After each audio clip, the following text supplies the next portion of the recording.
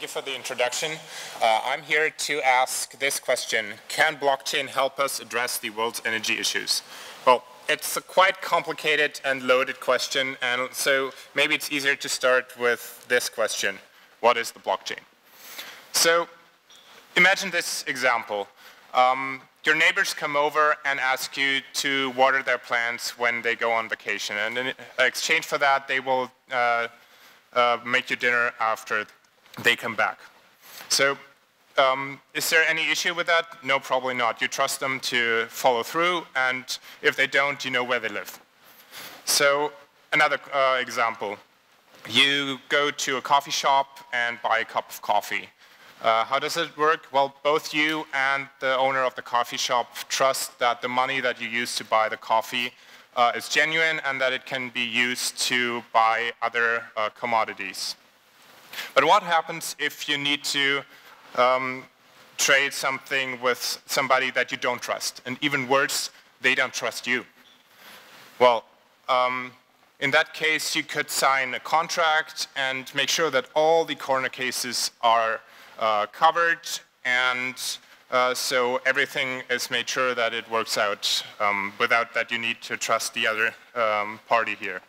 But then, who gets to keep the contract? If it's either of you, then the other could not be sure that the contract isn't changed after it is signed by both of you. Well, both of you could have a copy of the contract, but then it's still one word against the other if one party changes the contract. Well, what other solutions could you have? You could bring in a third party who keeps the contract safe for you. But that means both of you have to trust the third party, and it gives the third party power over you, even though they are not concerned about what's in the contract. So imagine this is a problem that many people have, and so what do you do with it? How can you create a system that has trust intrinsically built into it? Let's call this system that we imagine a shared ledger. Imagine it like a book where you put all the contracts one after the other in, and now we look at what kind of properties this ledger needs to have so that you can intrinsically trust it. So first of all, you need to be sure that nobody can tamper with it. So once a contract or a transaction or whatever information you put on the ledger is in there, you need to be sure that nobody can change it, and even if they could, that you need to be able to make sure that you can find out and detect that there has been tampered with the ledger. And the second thing is, again, you don't want a single entity to have control over this ledger, because then they have power over everybody who puts information on there and can give restricted access or withhold information. So no single entity should have ownership of this ledger. Let me start addressing the second issue first. What kind of other technology do we have that is decentralized and has no single ownership? Well, the internet is a good example. So let's start with a bunch of computers owned by all kinds of different people who are interconnected. And now we put this ledger in digitized form onto every single computer in this network. So everybody has a copy of it. Well, so now we have no single ownership, but what about the trust? Here, some clever algorithm comes in that is called the consensus algorithm. The consensus algorithm essentially makes sure that everybody on the network always has the same information, so when a new contract comes in, it gets shared amongst all these computers and everybody has the same information. And the other thing it makes sure is that every information that comes in gets kind of a watermark. So whenever you change it, you see that the watermark has also changed. So you can make sure that once the information is on the ledger, you can detect any fraud in it. So how would that look in such a network? So let's assume that this red computer here has some fault. So maybe it's a hardware failure, or somebody has hacked it, or actually the owner of this computer does something malicious with it. Well, if a user of this network now asks this computer for a specific kind of information. It can check the watermark and see if it's actually valid. So anything that's in the past can be verified. But what happens if your information that you're looking for is very recent and this computer just says, oh, I didn't receive it yet? Well, you could ask the other computers in the network.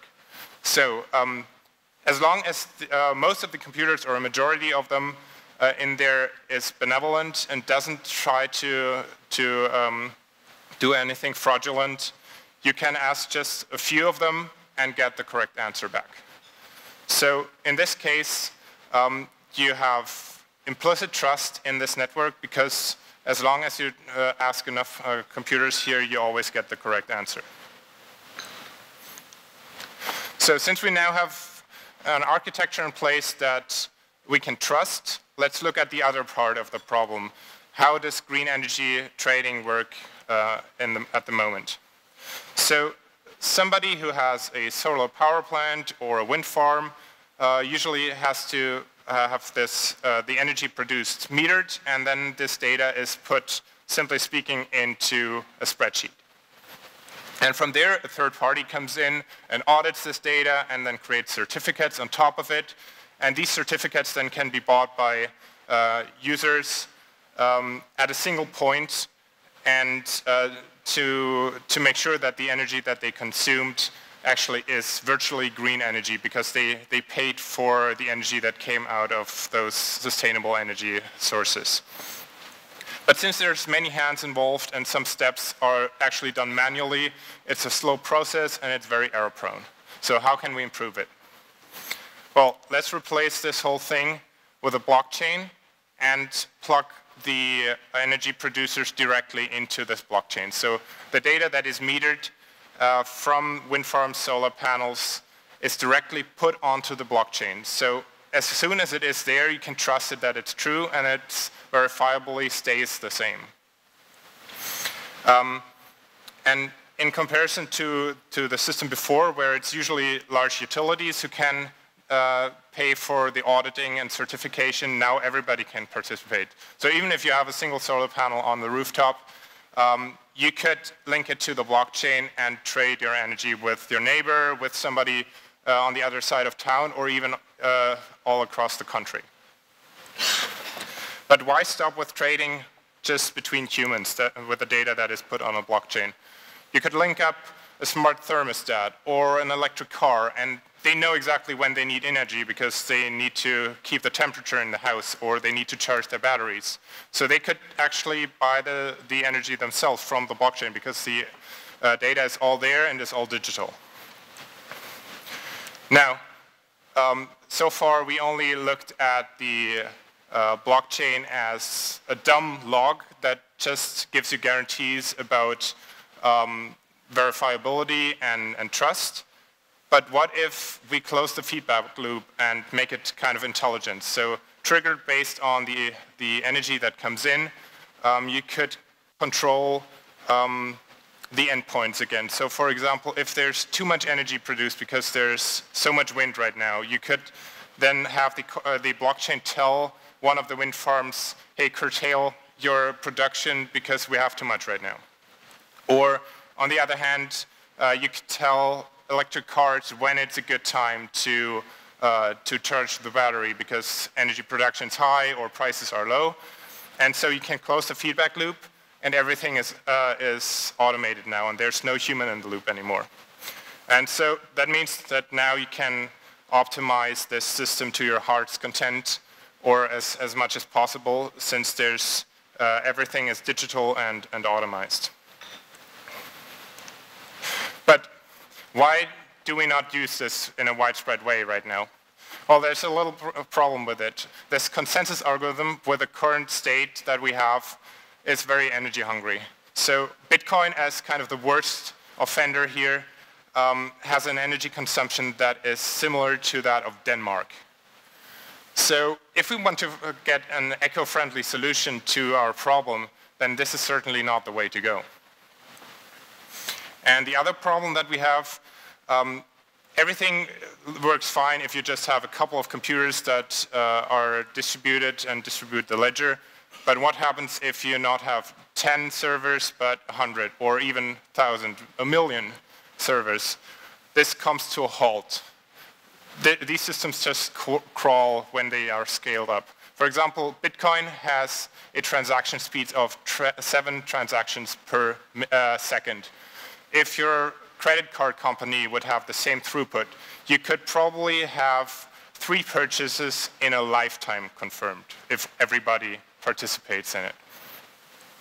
And even other faster current blockchains are in the ballpark of hundreds to maybe 1,000 transactions per second. And for example, Visa has a throughput of about 50,000 transactions per second. So you need to at least get to this level, if not more, if you want to do energy trading. And so scaling is a big problem that needs to be solved.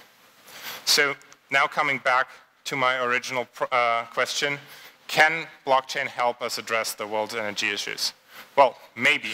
If those scalability issues and energy consumption issues can be solved, blockchain is currently still in its cradle, and we don't really know what its actually capabilities are. So time will tell if we can solve these issues, and if we can make it faster, then it can probably help, but we need time to see if we actually can. Thank you.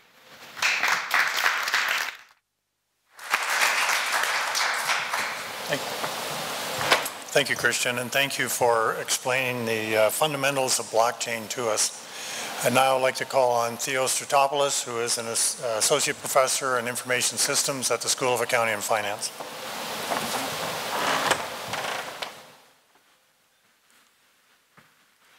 Right. Okay. Good afternoon, everyone. I'm Theo Stratopoulos, and my research is on emerging technologies, particular adoption of information of emerging technologies. And the question that I'm going to try to answer today is, from a technology adoption standpoint, what is the role that blockchain can play in a distributed energy solution? As a way of introduction, as I was thinking about this presentation, I remembered that at some point I had read an article about a star that had a very weird behavior. And one of the explanations was that it's possible that this star may be covered completely like a solar panel. Power-hungry aliens may have covered the entire planet with solar panels to harvest energy.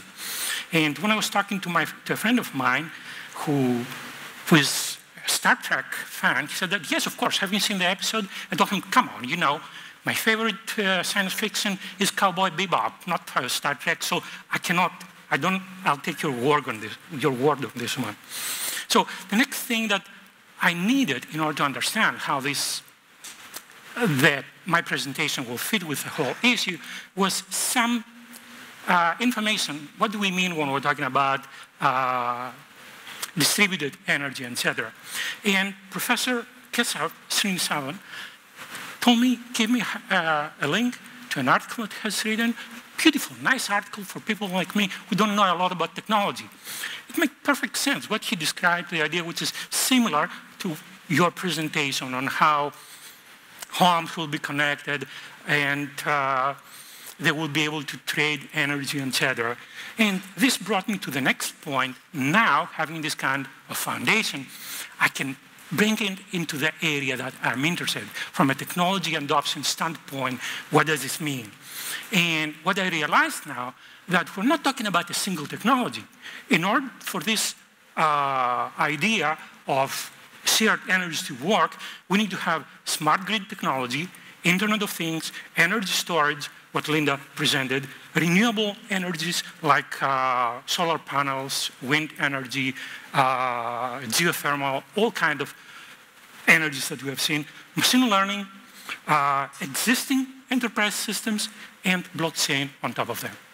So the question that I'm going to tackle, again, is from a technology adoption standpoint, where are we standing?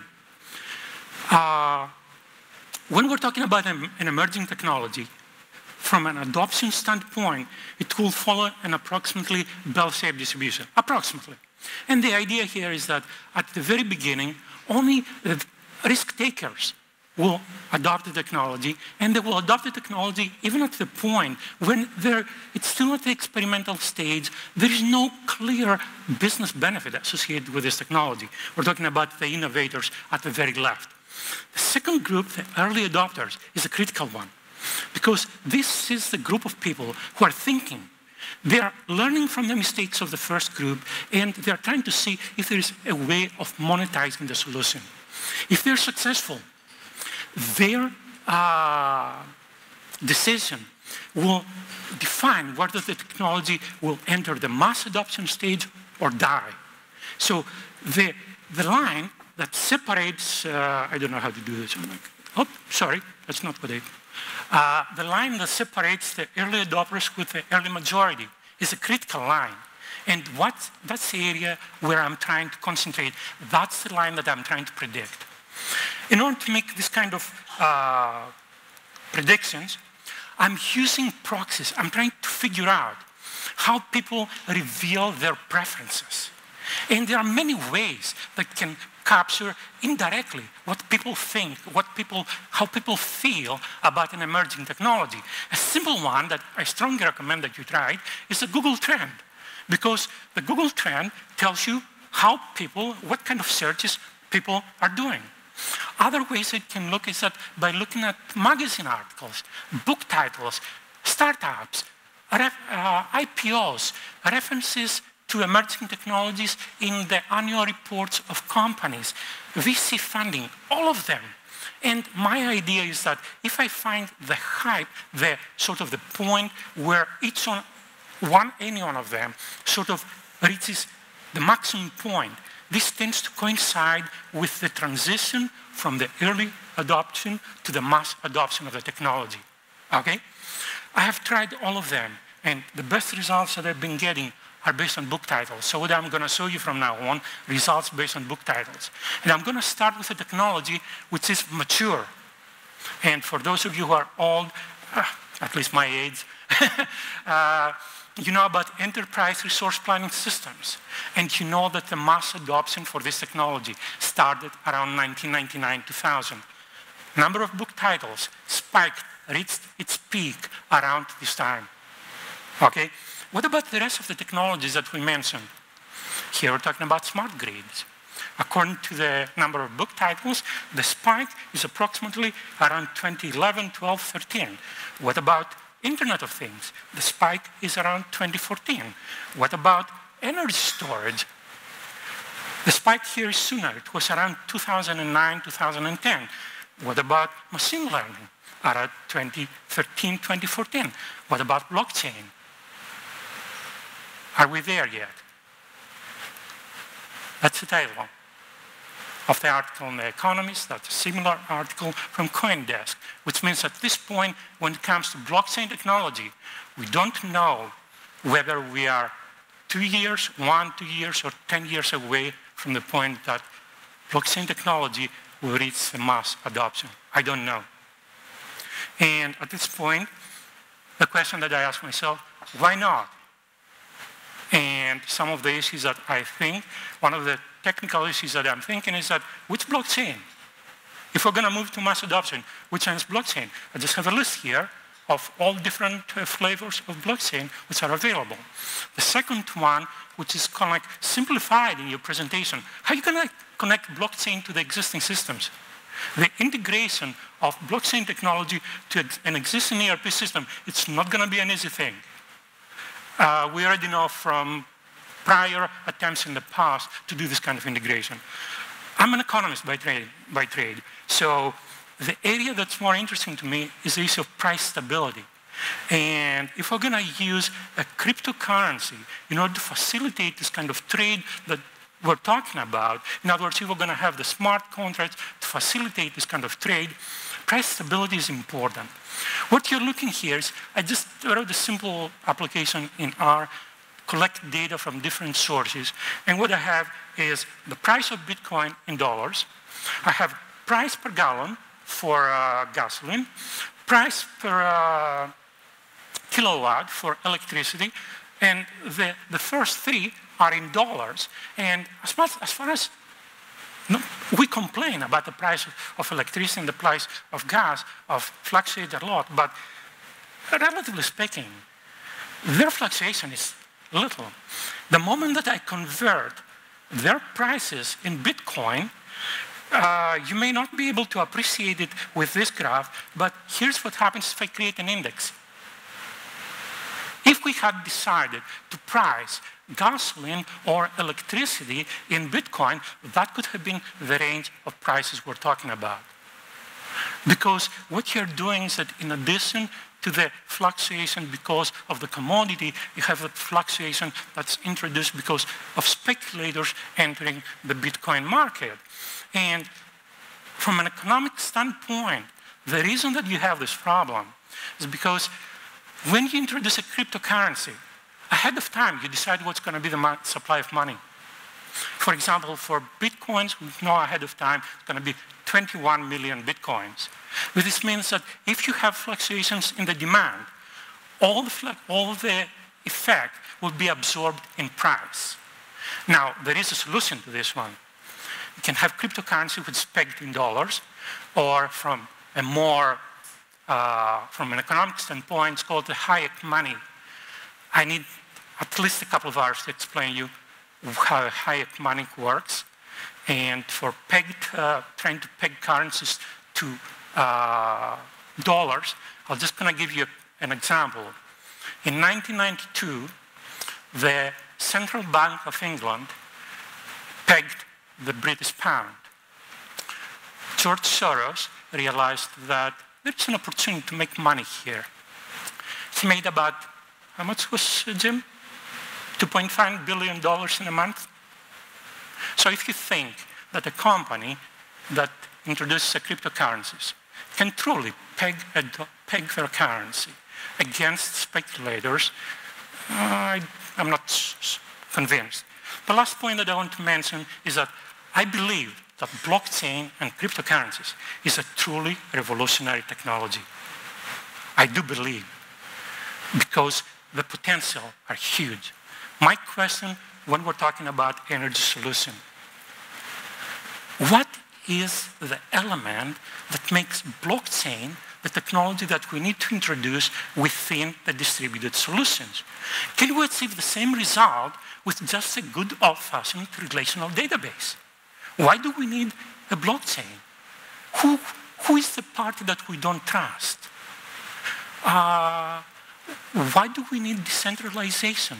Can we achieve all the benefits that were described by all the speakers since the morning by using just a good old-fashioned relational database? That's my closing point.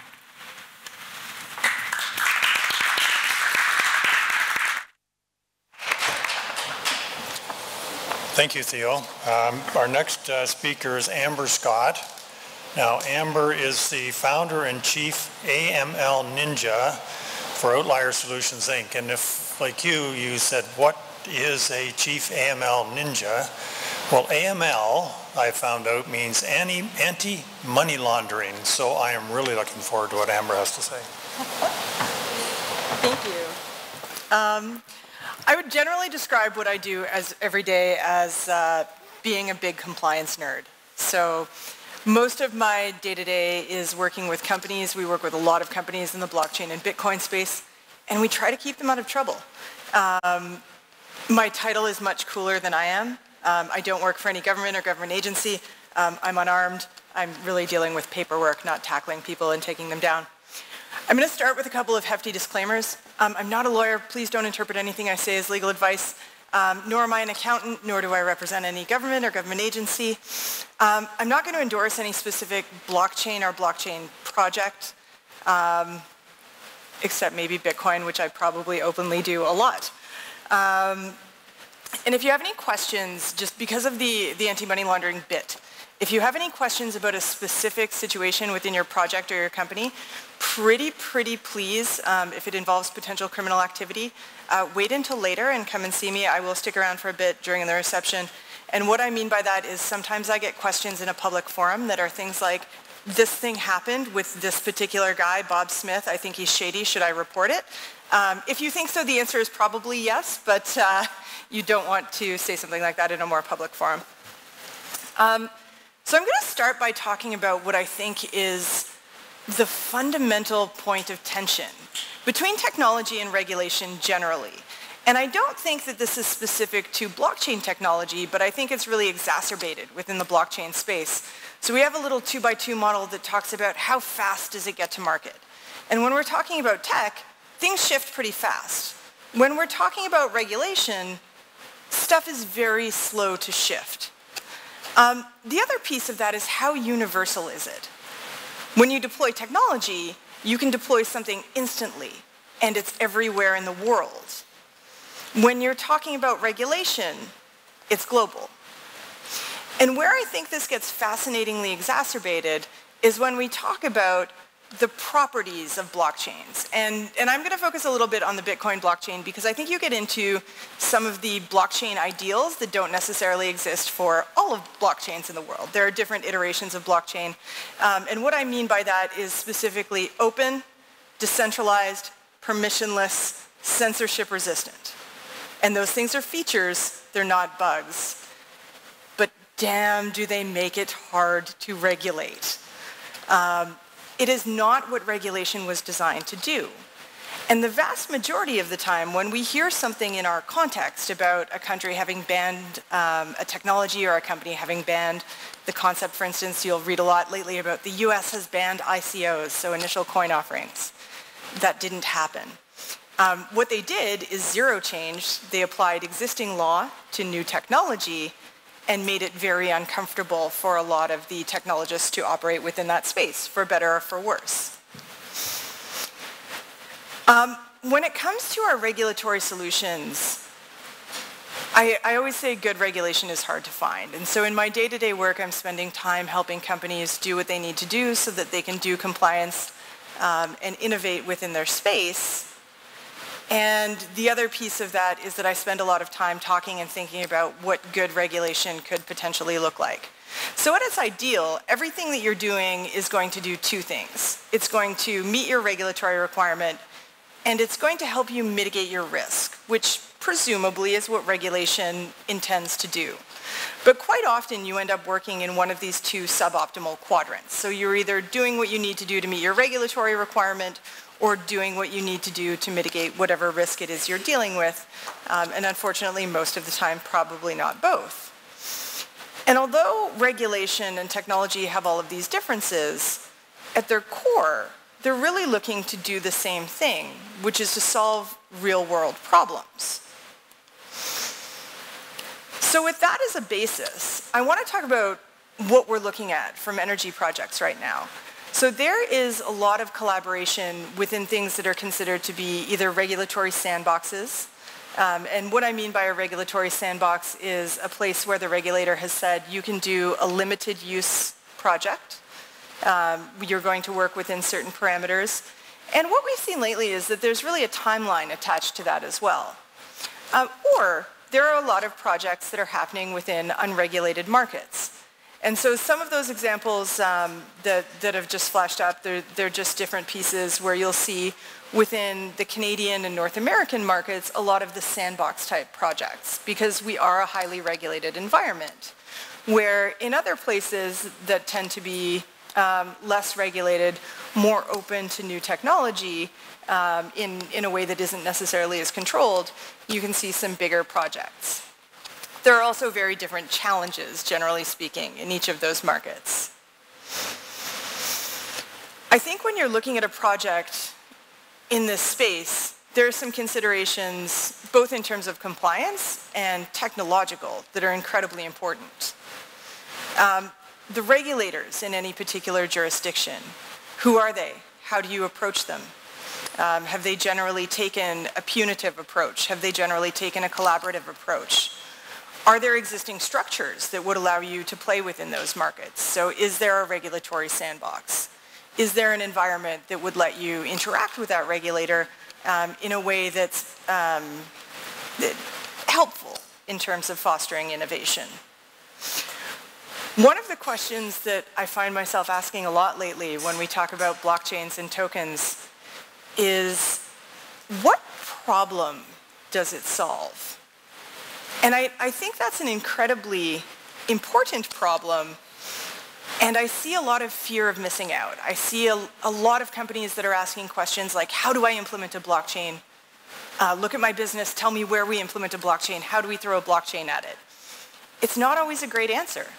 As much as blockchain has some of those beautiful properties, like allowing people to interact trustlessly and exchange digital information, there are a lot of limitations to that as well. It can be costly. It can add complexity. Right now, there are far more active blockchain projects than there are coders who know how to work on those blockchain projects. And so we've seen a lot of things that are messes. We're going to see way more messes. I think one of the most apt comparisons that I've heard made is Elizabeth Stark did a really great talk where she talks about blockchain today being very much like the internet in 1995. Quick show of hands, who used the internet in 1995? Who used the internet in 1995 for something other than email or pornography? What did you use it for? I'm just super curious. Awesome. Awesome. So there's foresight.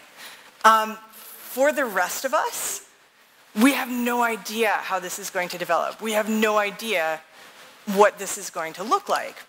If you had told me in 1995 that I would have a device in my pocket that wouldn't cost $1 million, that would allow me to access all sorts of information in the world, it would be tiny, it would have a battery that wasn't burning a hole through my pocket, it would seem like science fiction to me. It could read things to me. So I think that eventually when we look at what blockchain is going to look like, it's going to be less an idea of how do I throw a blockchain at it, and more a problem that's solved where blockchain is running in the background and we're not really seeing or thinking about blockchain. At their core, technologies should really be solving problems. And so I can't stress enough that if a blockchain doesn't solve your problem, then it's probably not the best idea to throw a blockchain at it, especially at this point. It is very new, immature technology. And I think that's important to remember. There are very few people, like I said, that are out there that can competently work on these projects. That said, there are a ton of brilliant open source projects that are happening right now. There are a ton of free educational materials, of free collaborative materials. So if you want to become involved in the blockchain space, if you want to become involved in coding and contributing to open source projects, the only barrier to entry to that is, do you have a keyboard, do you have the internet, do you know how to use those things? And if you do, you can start today. No salesperson will call. No invitation got lost in the mail. You're all invited to the party. And I'm going to end there, and yeah. But definitely open to questions. Is anybody working on blockchain projects right now? Just a curiosity. You are? Okay. But no one in the audience has on-the-go blockchain projects? Awesome. Okay. Cool. Then yeah, hit us up with questions.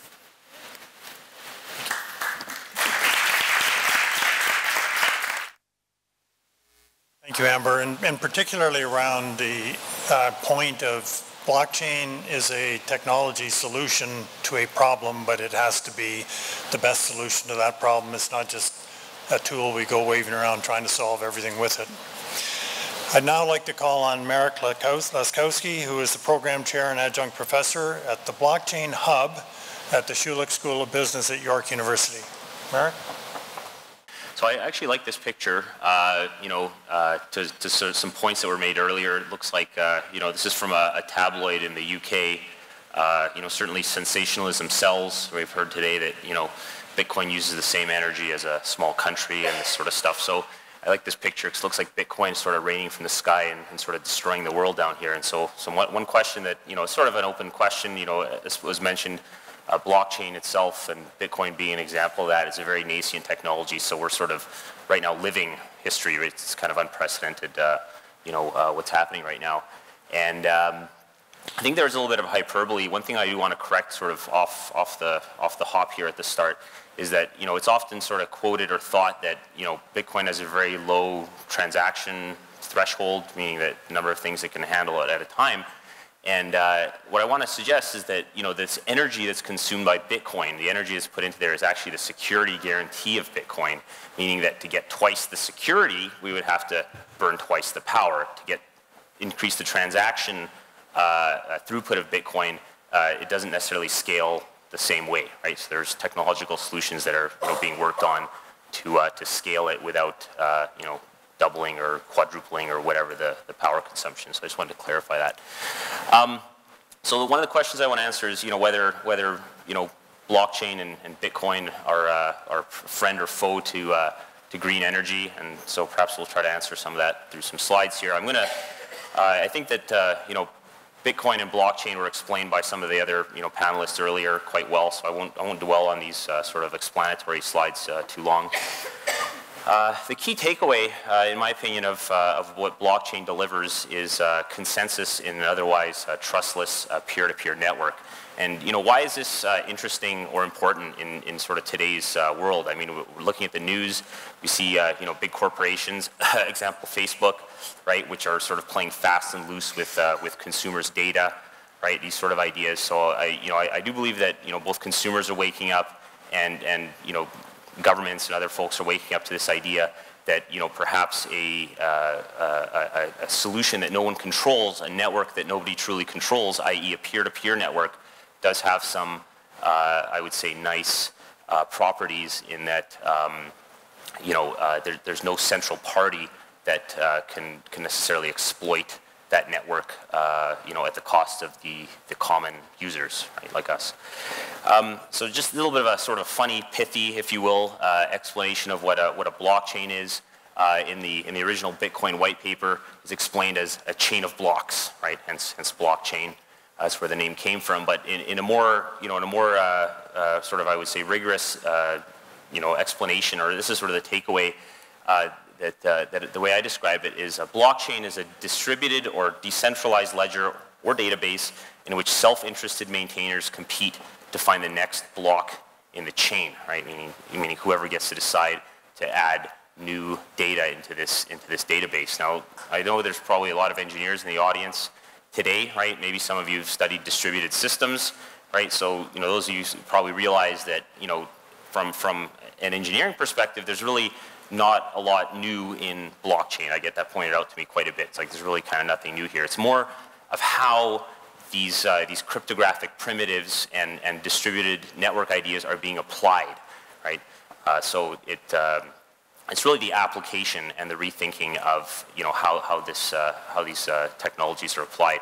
And I think that blockchain is sort of an interdisciplinary endeavor, right? It brings together computer science, distributed systems theory, economics, game theory, right, and other user experience, right, other facets as well. So it's inherently interdisciplinary, I would argue. So there's this idea of proof of work that has been mentioned, and really what it's solving in a distributed system sense is in a peer-to-peer, untrusted way, choosing a leader within a network to add data to this ledger or database, right? Where there's certainly other schemes that have existed for 20, 40, maybe even 50 years, right? In distributed systems to decide which computer in a network gets to take over leadership for that brief time slice, and then this moves on. So, what proof of work does is it lets a group of untrusted, unknown to each other individuals participate in such a network. Does anybody know what this creature here is in the bottom right? Does anybody know what that critter is? No guesses? This is actually a honey badger. You knew it, of course, Amber knew it. But no, this is actually a honey badger, and it's actually one of the few creatures that will steal a kill from a lion. If there's a YouTube video, if you Google it, honey badger steals kill from lion. And these are extremely vicious beasts and something that you really kind of don't want to mess with. And this is sort of the spirit animal, if you will, of Bitcoin, and I think by association blockchain as well, in that the part of the purpose of this is it's a network that's sort of built with sort of an adversarial type model in how it's how it sees itself in the world as in a world of adversaries, and framed sort of as a very resilient system. So I won't spend time dwelling on this sort of argument of what's centralized, decentralized, and distributed. But what I do want to point out is that what's kind of important here, regardless of the network topology, right? We may argue that the Bitcoin network looks either decentralized or looks more like a mesh, distributed. I think what's more important is to really consider who owns these computers, right? Even though I suppose Facebook, right, might be considered to be a distributed system in that they have computers all over the world. There's a centralized ownership of all those computers, whereas in a blockchain we've got a network essentially like BitTorrent or one of these sort of underground type networks where really nobody controls it, and moreover governments have a tough time playing whack-a-mole trying to stop these things. And I think certainly censorship resistance is one facet that's really interesting about these networks. So. So I'm here to talk a little bit about how blockchain can be used to incentivize green and renewable energy and smart energy and these kind of networks. And I just wanted to make a little bit of a point about what money is and why people value what they value, right? So again, I'm going to quiz the crowd again. Amber, you probably know the answer to this. Does anybody know what this picture here is of in the bottom right? Anybody seen this before? I'm guessing no. Again, right? Blockchain, very interdisciplinary, right? Sort of thing. So no one quite knows it all. This is actually a picture of giant stone discs on the island of Yap, and the sort of the prehistoric society there used these discs as a form of money, and they're actually too large to move. So no doubt in this community, people just sort of decided, okay, well, this is Joe's rock, this is Merrick's rock, this is Amber's rock. And really what money is it's a form of social consensus, right? I mean, until recently, we valued this yellow stone as being extremely valuable. More recently, we value these pieces of paper that that we sort of pass around, right? And I often do a demo. I don't have any cash with me right now. I often do a demo where I pull a bill out of my hand, crumple it up, and throw it. But I always go get it, right? I always go pick it up after. So I guess I don't know if that says more about me or about money. But in any case, the point is that money is whatever people agree is money, right? So so some people might say that with Bitcoin we sort of created value out of thin air, right? Well, we'll kind of come back to that in a minute about value creation out of seemingly nowhere. I want to talk a little bit about incentivization using tokens, right? To be able to create a token or some piece of information that people value and they pass around a network. So I want to speak a little bit about my involvement with the Blockchain Hub. That's a community organization that grew out of the Bergeron Center for Engineering. Well, anyway, the best center there at the Lausanne School of Business. I forget what the acronym is for, but. So I'm here with the Blockchain Hub with Ophelia and Omid over there. If you guys want to just raise your hands. If you guys want to, so it's a community organization that runs different educational programs for folks to learn about blockchain and also other technologies. So if you're curious after, slight plug, right? If you're curious after, come talk to Ophelia and Omid if you're interested in the programs. And one of the things that we're doing within this community organization, the Blockchain Hub, is we're trying to incentivize the community, our former graduates, and also people that are maybe haven't gotten into the community yet, to sort of promote a feeling of camaraderie and helpfulness amongst the members. And so what we're really proposing here is that the Blockchain Hub, using something called a smart contract. So I don't know if that's a term that was defined earlier. I don't think it was, right? So I'll sort of demystify this term smart contract you might have heard, right? So all a smart contract is it's a computer program whose state and execution of that program is managed by a blockchain. So again, it's a decentralized network where you know, all the computers, if you will, sort of execute this program at the same time, and by virtue of this notion of consensus, that the state of the program is known to all participants at any one time. So the idea is that it's a program that's very difficult to censor, and you know, there's no central server that you can take down or no company that you could sue out of existence in order to shut this application down, right? Due to the dual nature of technology, right? This can be used for good, this can be used for evil, right? As sort of Amber alluded to earlier, right? We try to stay on the side of good for sure. And by the way, on that topic, nothing I'm saying today should be construed as financial or legal advice at all. This is sort of just off-the-cuff comments. So anyway, what we're trying to do, as I mentioned, is you know, foster community participation. So the idea is that using a smart contract, the blockchain hub will issue a series of tokens, right? You can think of these tokens as effectively coupons, like e-coupons, or Canadian Tire dollars effectively, right? But sort of virtual Canadian Tire dollars. And the idea is we're going to distribute these tokens to you know, sort of prominent members within our community, ones that we sort of already trust and we know that they're kind of good people. And the idea is that they're going to use them to effectively tip or reward what we would consider positive behavior in the community, which would be, you know, community members helping each other with different projects and, you know, teaching each other, you know, tips about blockchain and, you know, solving each other's problems and this sort of stuff. So these tokens will be passed around to reward, you know, community members will reward each other. And what we're going to use these tokens for, and you know, Amber, well, I'm not going to put you on the spot, but you know, my opinion is that these could not be considered securities any more than you know, Canadian Tire money or a coupon could be considered securities, and that all these tokens can be used for is to then trade in to get discounts on future course offerings, if you will, right? So it's basically a discount system. So this is one way that we can use a token system to incentivize some type of behavior. Oops, there we go. So this is great, Merrick, but you know, where are the use cases, right? I keep getting asked that. I was being asked that throughout 2017, and so I'll sort of explain this with a little bit of a story. In late 2016, me and my you know, co-founder of the blockchain lab at the Schulich School of Business wrote a paper about supply chain traceability using blockchain. This was mentioned earlier by another panelist as well. And at the time, you know, in business, by the way, I'm in a business school now, right? We're an engineering ring, but I wound up in a business school.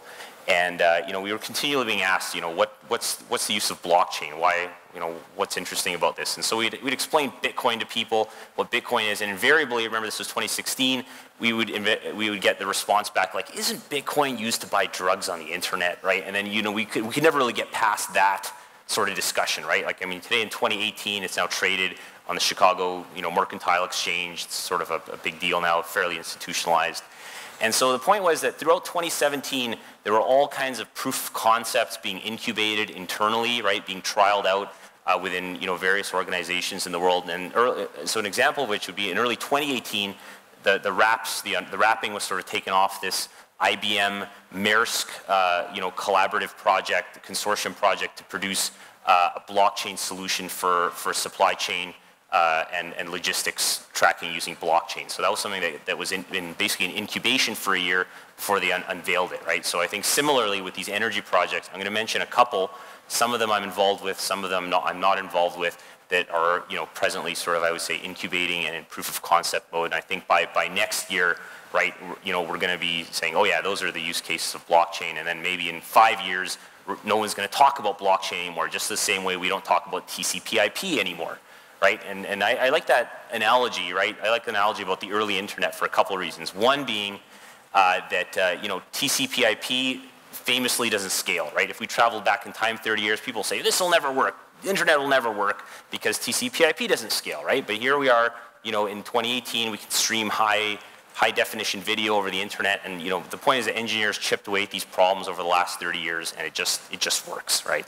So I think my thought is that, you know, a similar process, blockchain will undergo sort of a similar process. And to Amber's earlier point as well, you know, about early internet, you know, folks that remember those days, you know, I go around and I see a lot of the blockchain projects. There are some good ones, right? But I see a lot more pets.com than I see amazon.com, right, today. So I think that, you know, those analogies are apt on a number of different levels. So let's jump into some use cases and talk about some use cases. So carbon credits, right? Carbon credits is sort of kind of maybe an obvious one that people have, most people have about 30 minutes after about hearing about blockchain, right?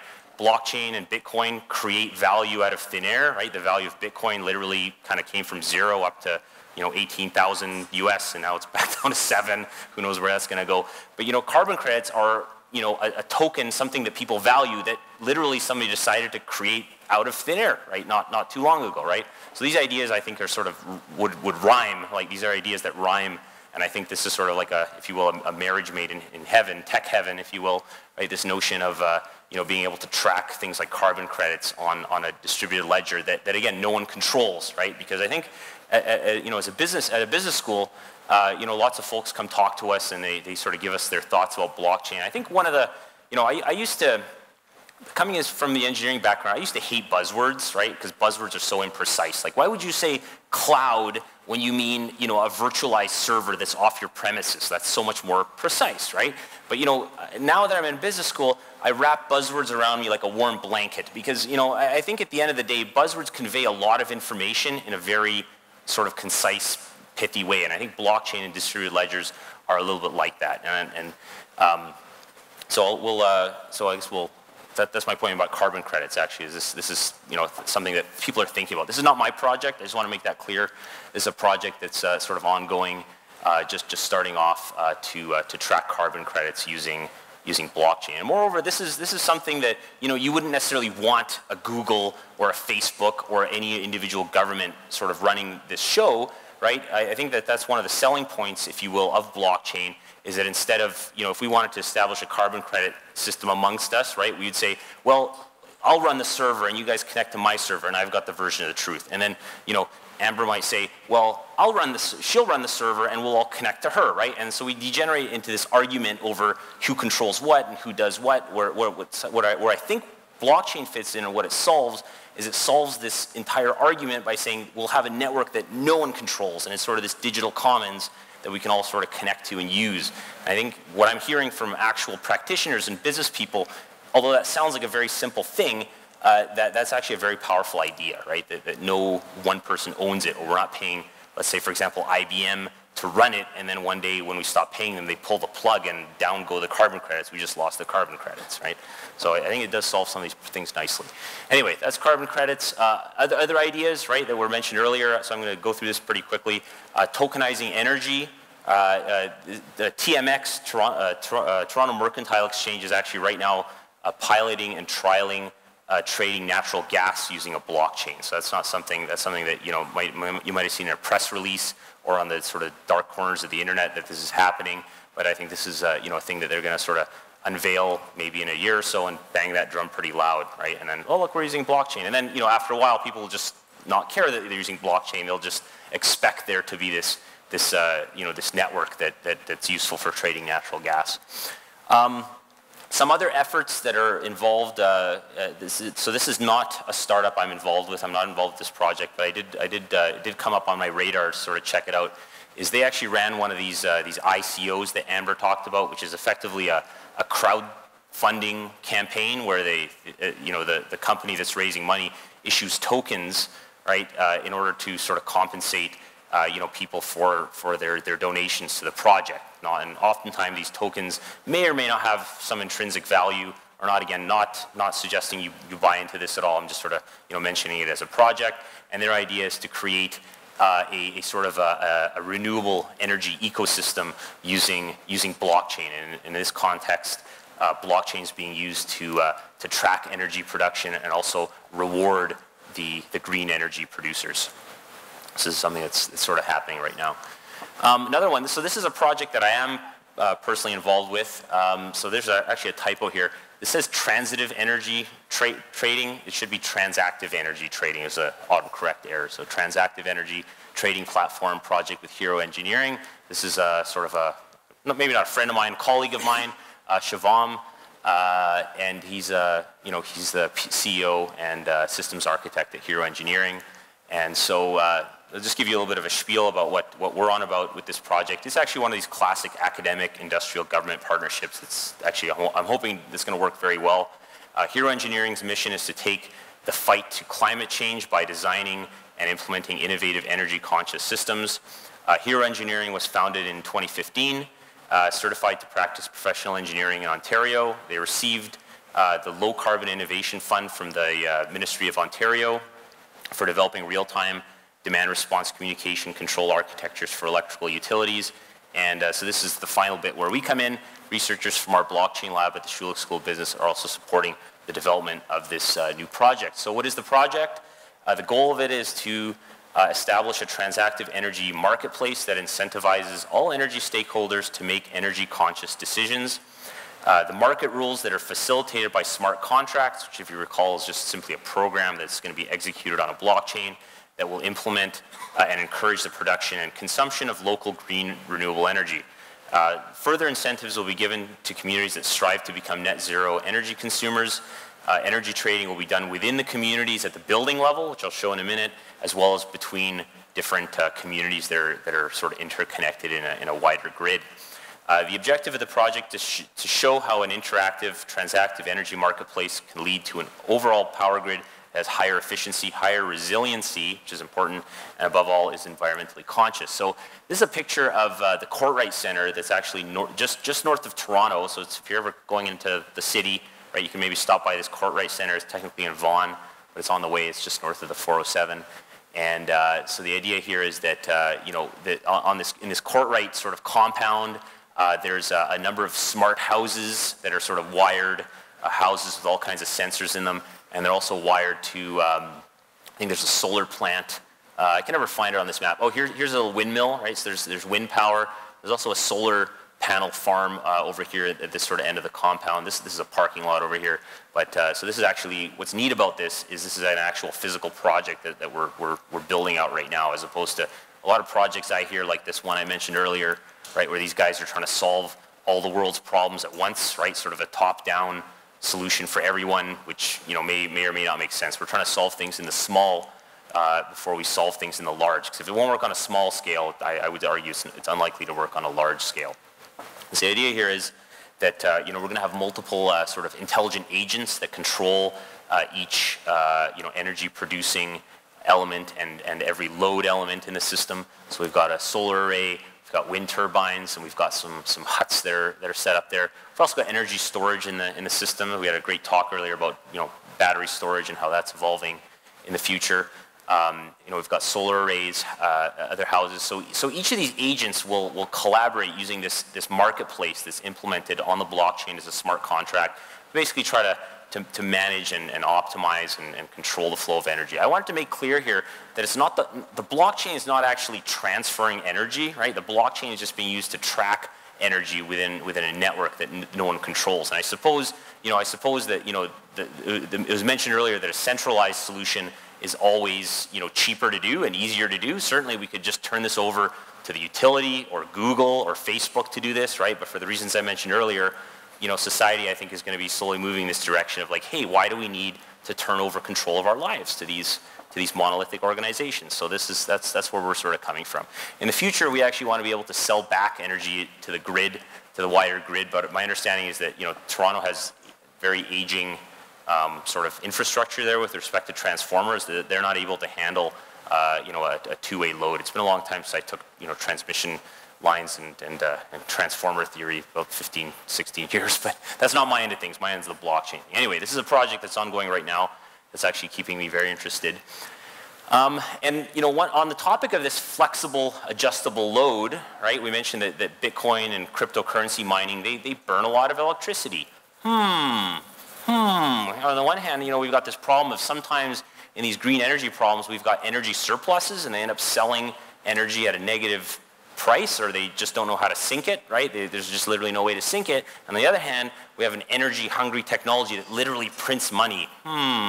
So actually, I didn't come up with this idea. There's this company called Envion that I'm not associated with. They actually recently closed an ICO, again, not financial advice, their whole thing is they put cryptocurrency mining rigs, a whole series, they're basically a server farm in a container, in a shipping container, and they ship these to wherever there's green energy available. So you've got the adjustable sink basically right there. There's a little satellite dish on the top. I don't know if folks are aware of this, but since last year, the Bitcoin blockchain has been being broadcast from space on satellites. So even if governments shut down the internet, they also have to shut down a whole bunch of satellites in order to keep Bitcoin out. So in some sense, it's kind of tough to stop. So this is a project that sort of ties in well with that, right? Adjustable loads that we can drop off wherever there's energy surpluses. So again, what I'm trying to suggest, based on my first slide that was a little bit apocalyptic, right, is that perhaps there's a way to balance these different things happening. So putting it all together, I'm almost done. I'm very well aware that I'm between us and the reception, so I'm just going to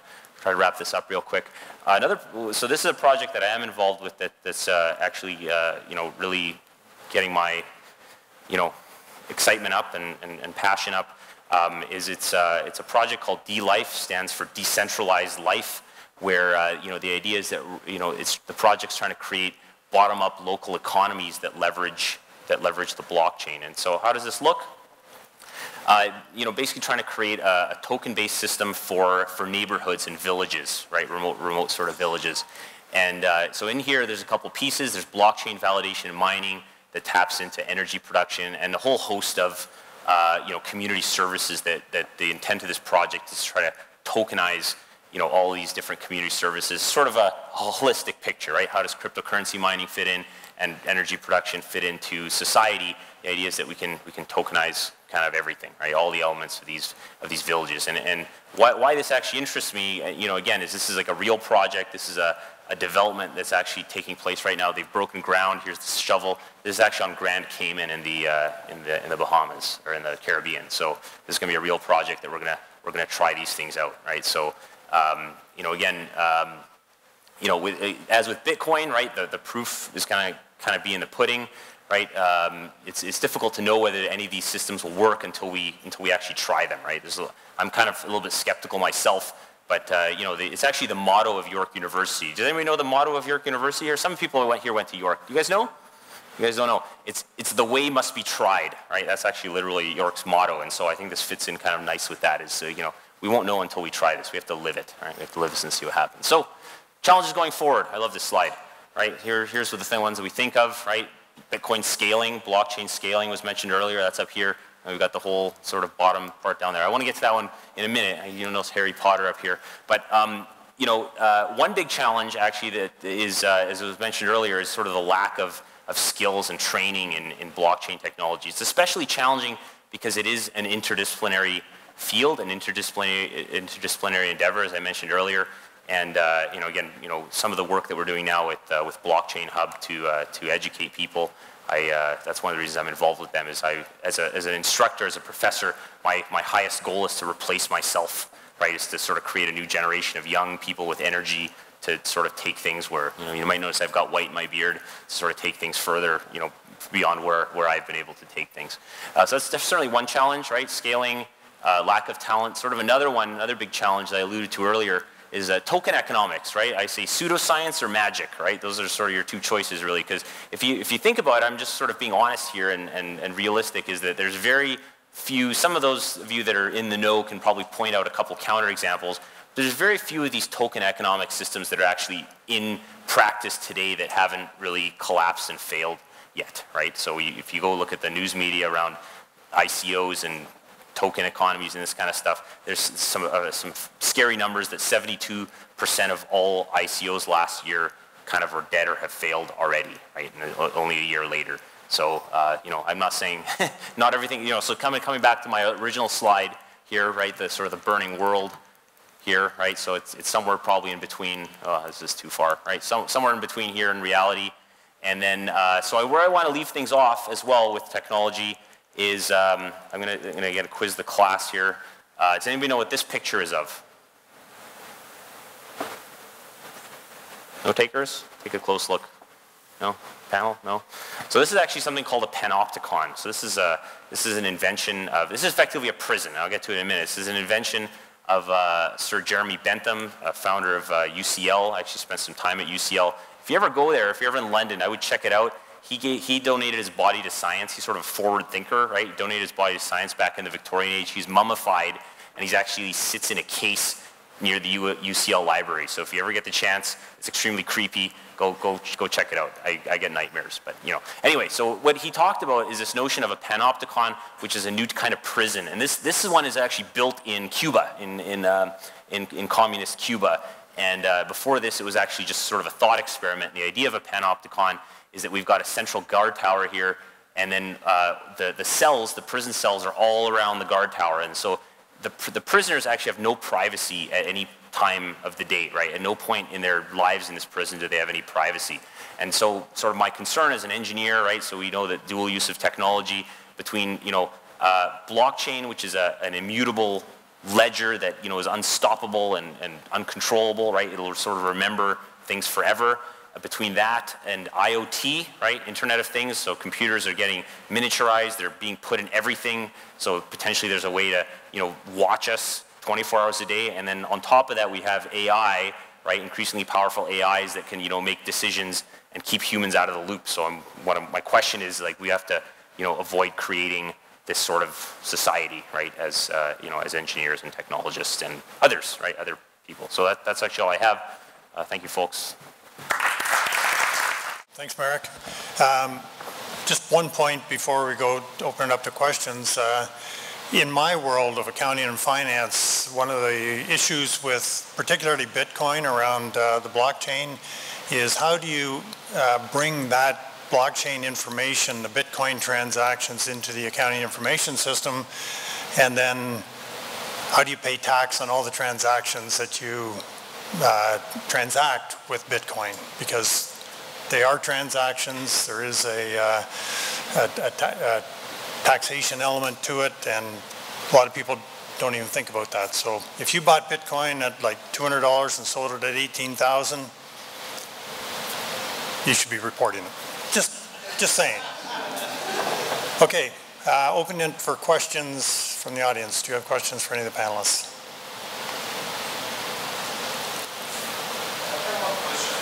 Interesting question, at least in my opinion. In terms of energy consumption, right? So when we use the internet, when I use, for example, my device to Google something, I send it a request, which is a signal. It goes, I guess, to some kind of centralized server. The signal is somehow transformed to request. I get some request. It's being sent back to me. It all requires energy. That's my point, right? The server, as you mentioned, for example, data mining, it requires a lot of power, a lot of electricity. And these centralized servers, which we are using for internet, they process our request, they send us back information, they require a lot of power. As far as I understand, if we use blockchain, we are going to use a lot of decentralized small servers, right? And do you have any opinion, and it's actually a question to all panelists, if we do it globally, in terms of energy consumption, will we consume much more energy to run all these small servers or less? The funny bit to that question that comes into how centralized or decentralized is something really. And the bit when you get into mining Bitcoin or Ethereum or any of these other cryptocurrencies that are reliant on a proof of work methodology is that you don't just have me running my little node out of my house with a couple of machines. You have essentially server farms that are set up where people are running thousands of machines. And so the question of if the system was designed such that just small nodes were operating more independently and you, in a game theory way, designed your system so that that's what people were doing instead of running the big farms, would that be more decentralized? Would that be more censorship resistant? Would it be more energy efficient? Yes, probably. Okay, thank you. We're not there yet. I do know folks are working on it. Yeah, and maybe to tail on to that a little bit, like not everything needs to be decentralized, right? Like some things, tick along perfectly well, under someone's, control, right? So it's really, I think in the next few years, it's really going to be a matter of, picking and choosing which applications make the most sense to, to sort of put up there. And I'm going to come back to what I said earlier, though, right? Is that, increasing the throughput, right, if you will, increasing the number of transactions doesn't necessarily require us to increase the amount of energy expended there, right? That's just simply the security guarantee. And let me emphasize one thing one more time. So a single entity monolithic application where you have a single database powering everything will always be faster, more power efficient. The big thing that blockchain solves is trust. So whenever you have an interface between multiple contractors or like where it's not sure who should run what, that is a problem that blockchain can solve that is not solvable with even with a distributed database that is still owned by a single entity. So I think it's not fair to compare like these monolithic applications with a blockchain because they solve different problems. But that plays into what the other speakers said before, that if you don't have this trust issue, then you shouldn't use a blockchain. Yeah, just a quick follow-up. My question wasn't about comparing. I'm just wondering in terms of global energy consumption, right? So on one hand, and I guess there is some trade-off, on one hand, we are using blockchain to make our energy consumption more efficient, right? On the other hand, maybe by using blockchain, we are consuming maybe more energy, more electrical power in order to run all these distributed servers, right? So some applications, right, would potentially be more suited to not using proof of work, right? Still use this notion of a distributed ledger that no one controls. But if you know everybody in the network, right? Let's say, for example, I know everybody in my community, right? We can assign you a public-private key. We can assign me a public-private key. We can assign all the stakeholders a public-private key. And we actually, at that point, don't need to burn energy with proof of work.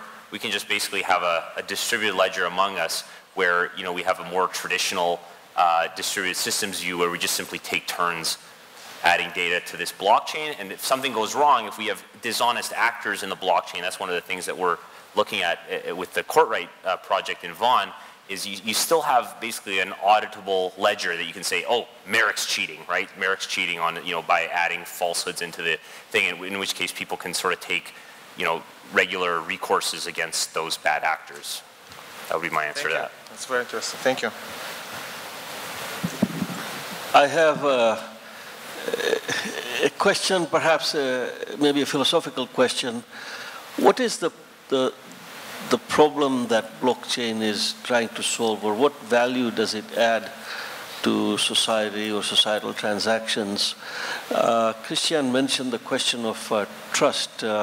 If I can imagine if trust is completely and absolutely broken down in any society or jurisdiction or country or globally or nationally, blockchain would be kind of the perfect answer. But today, when I take out $20 out of my bank, and I know the Bank of Canada stands behind that $20 and I'll take it anywhere else, and somebody will give me equivalent to $20 worth of value, why? Well, I trust in the system that exists, the institutional mechanisms that are in place to ensure that that transaction that I do or millions of us do every day are kind of legit and fair. So what's broken that blockchain is trying to fix to create new value for society?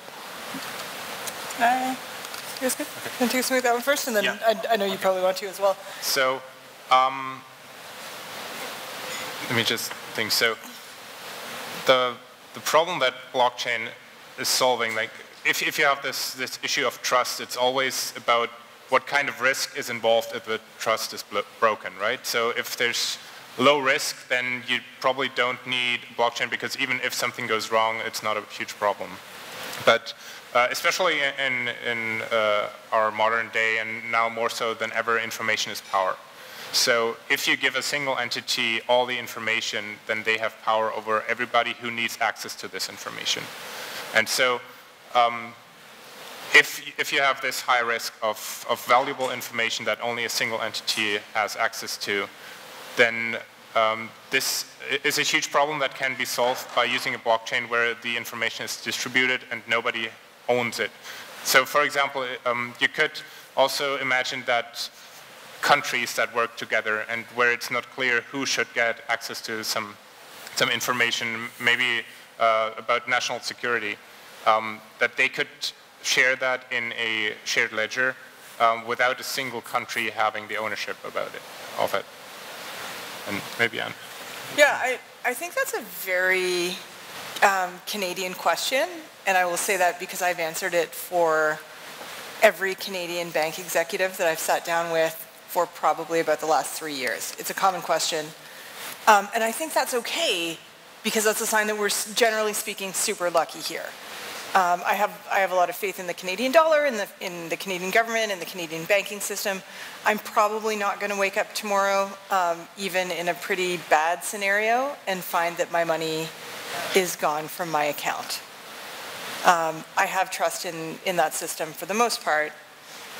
That doesn't stop me from being in love with Bitcoin, which I very much am, and I think financial sovereignty is something that is a worthy goal regardless of whether or not you have trust in the existing system. But I do have relatives that came from a place where they very much could not trust the existing system, where there was absolutely persecution, where they needed to escape from the financial jurisdiction where they were, where their funds were devalued, where their funds were seized by their government, where their funds could have been seized by any number of corrupt officials on the journey to Canada. And to be in a situation where now, in order to carry my wealth with me, if my wealth is in Bitcoin, I have to remember a sequence of 24 words. And I can regenerate my wallet from anywhere I am. And as long as I have that sequence, I'm fine. And no corrupt official can take that from me. No government can seize it from me. And that's an incredibly powerful tool. And I think as a society, it's naive of us to say just because we can trust the current administration that will always be the case. I think that we should always strive for tools that give sovereignty and personal freedom to the individual. Yeah, if I could just jump on the tail end of that. Then you answer your own question, right? You said failed states. You alluded to failed states, failed economies. I think certainly, especially in Canada, this stability that we've been experiencing for maybe the last 50 years is certainly an anomaly in human history. I'm sure you'll agree, right? That we've had this relative stability and sort of level of trust that we've experienced lately. And if you pay attention to what's going on with things like quantitative easing and so forth, you probably won't sleep at night after that, right? So consider that. Hi. You mentioned earlier that around 72% of all these Bitcoin offerings had failed at some point. And I feel like part of the reason that is they're maximizing for something that's non-optimal. They're maximizing for tricking people into believing they're going to offer them something down the line, or they're maximizing for a certain value they think is important now, but it was important 5 years ago, may not be in 5 years. Whether through regulation or even through just a blockchain-based system, through anything you can imagine, what do you think is the best way to incentivize people going into to making their own blockchain-based systems to instead optimize for the values that some of you guys talked about today, like bottom-up economies and actually serving people down the line, not just now but later? How do we do that, and what should we maximize for it, really? Yeah, that's 100% valid question. I appreciate the question. I would say that blockchain, cryptocurrency, Bitcoin, all these things is like a really very big tent. There's all kinds of folks that are in this sort of milieu. I think that the answer to your question as to why these have failed is probably simpler than you alluded to. Is a lot of these are just simply pump and dump / scams, right? And actually, in the business school, I kind of recognize that the difference between a startup and a scam is in the heart of the founder, if you will, right? So externally, there's really no possible way to tell any difference. And certainly, I often show a video I don't have with me today of Juicero. If you ever look that up, that's a non-ICO, non-blockchain project that came out of Silicon Valley, where they were selling a $600 juicing machine, which just literally squeezed juice out of a bag. And is that a scam? Is it a startup? I don't know. You decide. You judge. You judge. The other thing I'll say to that is I don't think that fail is necessarily a bad thing in some of these cases. To get to true innovation, to get to progress, we have to try a bunch of stuff. Before any hurdler makes it smoothly over the hurdle, you've probably fallen on your face a whole bunch of times. And it's not about that. It's not about the 20, 25, 100 times you fell on your face. It's about the time you figured out how to make it over smoothly and keep running. And that's it, right? People have to try things. Some of those things are going to be garbage. That's okay. Some of them are going to be awesome. I'm not sure that the failure rate is significantly higher than just a regular old startup. Just to kind of come back to that, I don't think it's any worse. Yeah. Most restaurants fail in their first year. So I guess less about the failure rate, but more about even the ones that are succeeding. Are they succeeding for the right reasons? Are we really doing? Is Bitcoin really doing what it should do to push society forward? And if not, what should it be doing? What should the future Bitcoin be doing?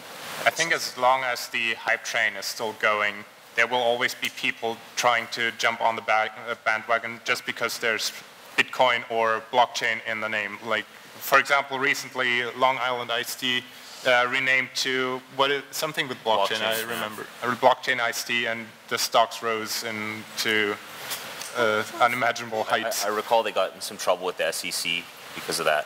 Really? Okay, I didn't know that, but yeah. So. Yeah, as long as people just jump into it because they hear blockchain, we will have scams. So I think the hype needs to die first before we can think about how to properly use the technology. Again, analogies to the dot-com boom at the late 1990s, very apt here, right? There's a lot of pets.com if you look up what that is. Look up what pets.com is.